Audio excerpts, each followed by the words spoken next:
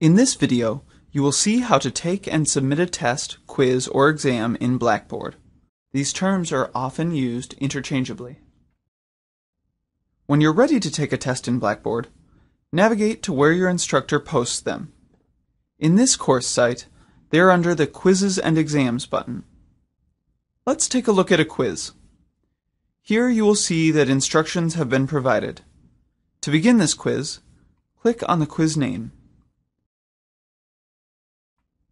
Here, you have the option of clicking Cancel, or OK to start.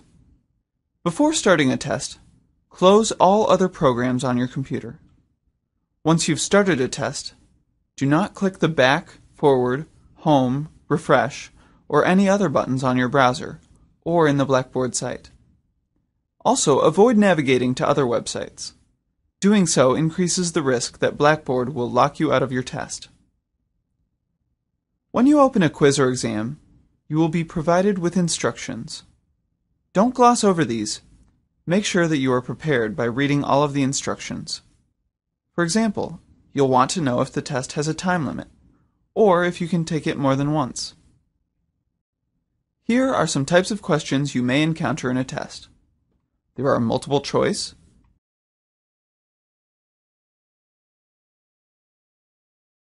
true and false,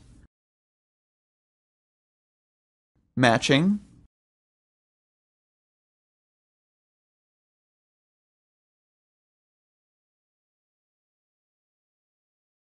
short answer,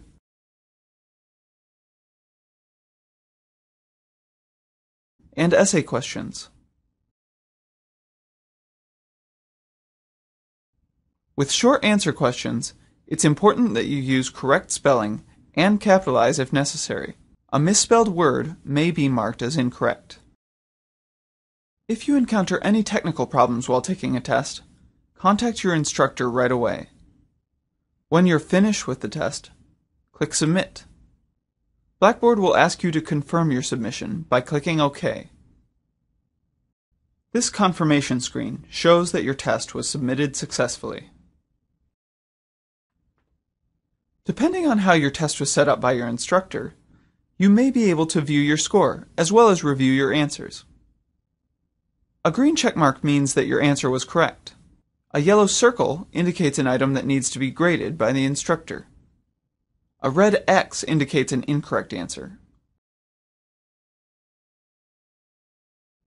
For more help using Blackboard, contact the Blackboard Help Desk.